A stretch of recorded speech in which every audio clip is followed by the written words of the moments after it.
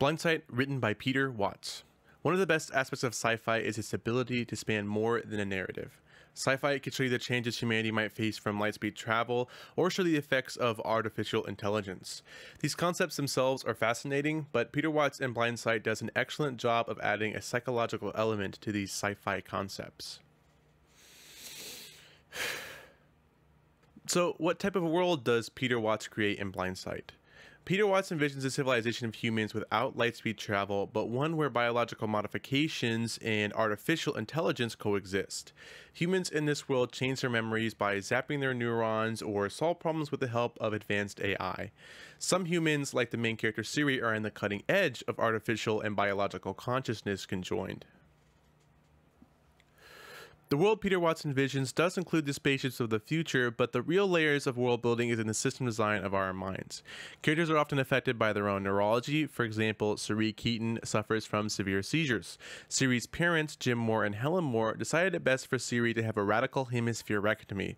Half of Siri's brain is removed and replaced with an artificial one. This act forever affects Siri and leaves him unable to understand or feel emotions.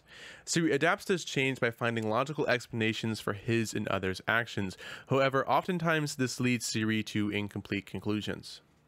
This neurological change Siri experiences is just one example of the neurological phenomena that Peter Watts explores in this book. For example, the title itself refers to people who are suffering from cortical blindness. This person has no conscious experience of sight but is still able to avoid these objects. This changing of neurology speaks to our core, to what we are made of. Reflecting on the ideas presented, we see how the world of Peter Watts begins to develop within the mind. Pacing. The pacing of Blindsight is very fluid. The amount of ideas presented is fresh and cerebral. The book does not overstay its welcome, and the characters get adequate focus. The book did have the potential to become Mystery Box Pain, but thankfully Peter Watts succeeds at keeping the story grounded in sci-fi and its plethora of concepts, and not in repetitive reveals. Overall, this book succeeds. It's really fun. It's great enough that I tried my very best not to spoil anything.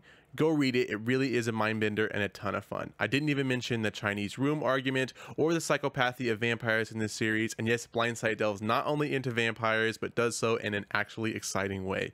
It's a bunch of great ideas combined into one book.